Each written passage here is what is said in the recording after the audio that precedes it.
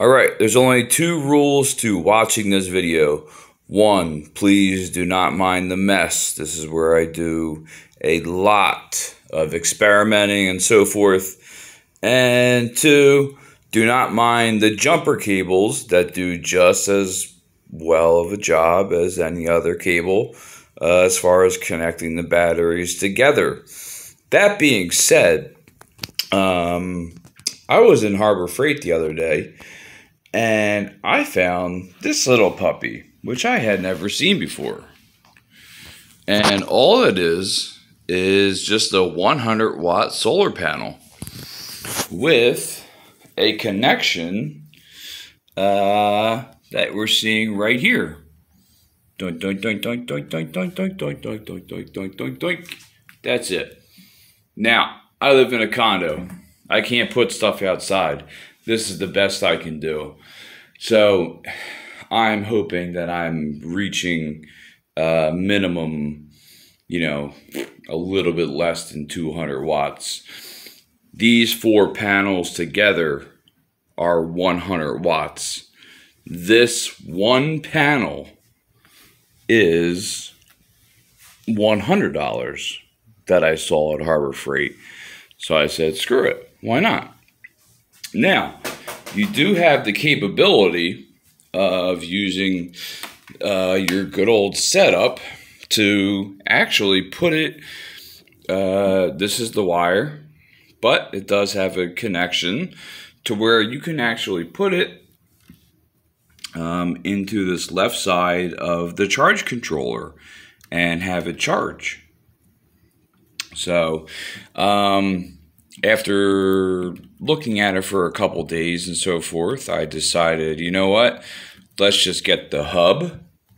Not that expensive. I think it was like maybe 12, 15 bucks.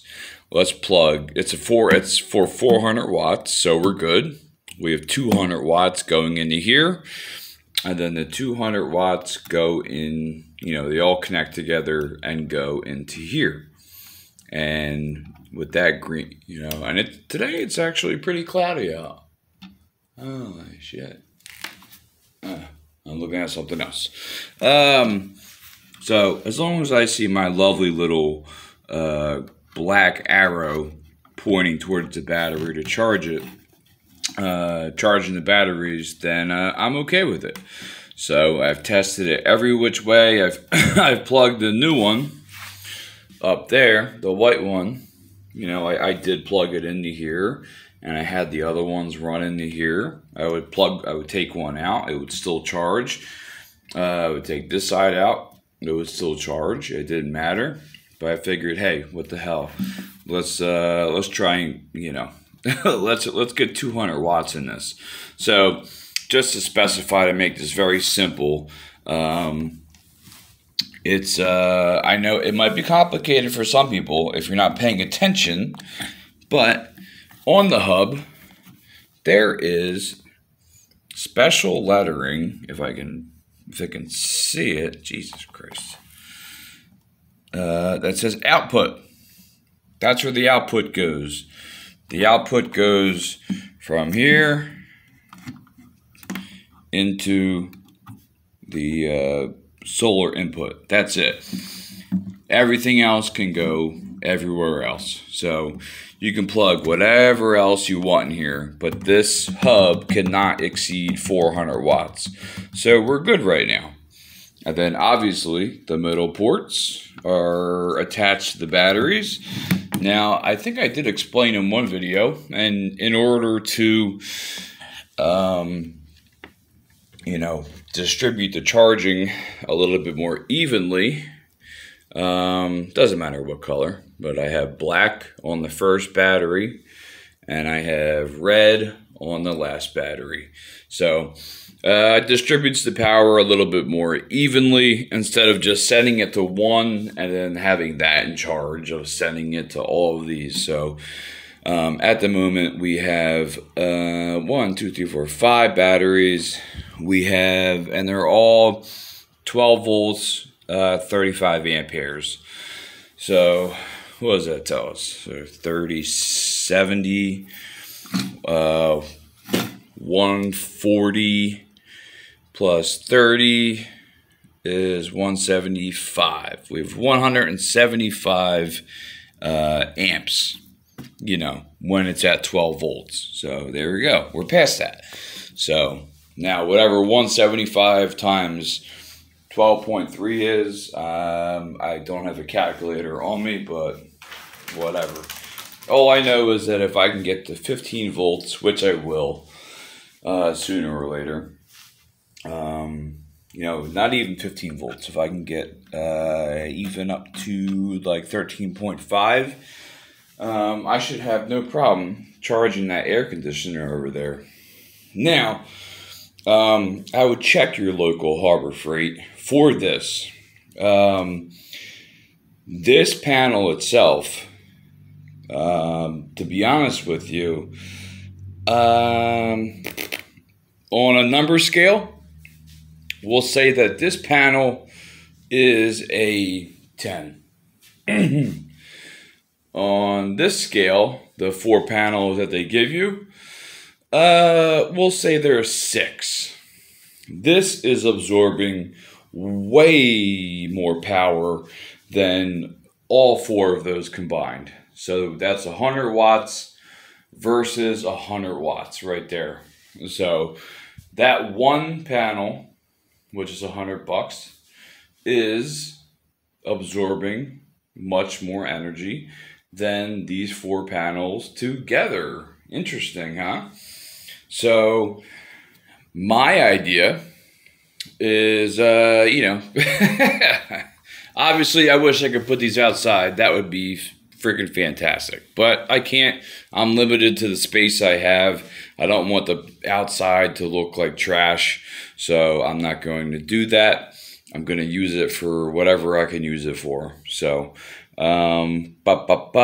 So from there, and what's interesting is this actually, this Thunderbolt solar 100 watt solar panel is, I just looked, and maybe I didn't look correctly, but it is actually not even on the Harbor Freight website, which I find very interesting. I feel like I should have bought 2. So let's flip it around. It's really not that big either. So I guess roughly the size of the 2 that come with the major kit, roughly. So please tell me you didn't hear that, because every time I do a freaking video, there's always some kind of noise or something. But yeah, when flipped the right way, so obviously it does have, you know, where you could, you know, obviously put it outside and pull these out and lean them back. That's always the best way. So my way, what I have to do is get my Stretch Armstrong guy here, this big black pole over here, to make sure that nothing falls over and crashes in the middle of the night. So good old Amazon Basics. Actually, it was only like 20 bucks, so it wasn't too bad. So the only room I have left now, is up here, which kind of sucks, because I would love for this to be outside and getting, but believe it or not, this is actually getting, it's actually charging the batteries from sunrise to sunset. I'm just in a good position to be able to do that, to be able to receive that sunlight. Now, comparing this to the actual Thunderbolt kit, which usually runs, the Thunderbolt kit is 100 watts. You know, it comes with those 4 panels. It comes with the charge controller. It comes with some lights and some other stuff, really not that I don't even use. So I figure, you know, as I continue doing this, why not slowly get rid of these panels, add the 100 watt panels instead, and get 400. It'll be close, but at least I could get 300 instead of 200 watts out of this for myself. Obviously, for those of you who can use this outside, you know, you can get a bigger hub and you can put up to, you know, 1,000 watts into this thing, which is fantastic. So, I wish, you know, well, in the future that'll happen, but right now it is what it is. So as of right now, the only reason this is even at 12.3 was because I did have it at 13.5. I plugged my lovely air conditioner into here with my my plug-in multimeter, and it read, even as it powered on and so forth, around 800 watts. Now the inverter that I use over here is for 1500 watts, so it worked perfectly. I actually thought I was going to need something more. So, and now I have another AC in my living room that actually requires less power, even on the startup. So it's really nothing. So, you know, we'll see how it goes.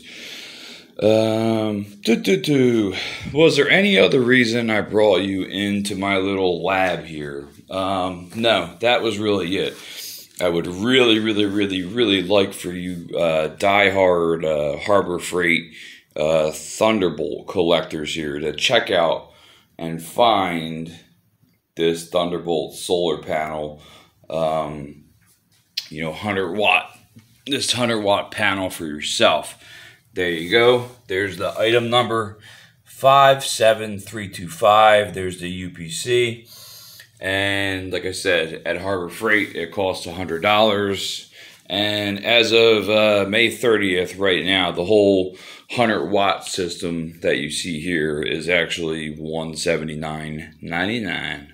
So, of course, we always get it when it's $200, but is what it is. So, and then just from those of you who haven't watched any of my previous videos, there really isn't anything too complicated to work with here. And that's what I love. I love simple. I absolutely love simple. Here's our charge controller. So this is what I miss about the old charge controller is it showed me how much voltage was coming in regardless if this was plugged into the battery. Once this is unplugged from the battery, the screen goes blank, and that didn't used to happen with the old ones.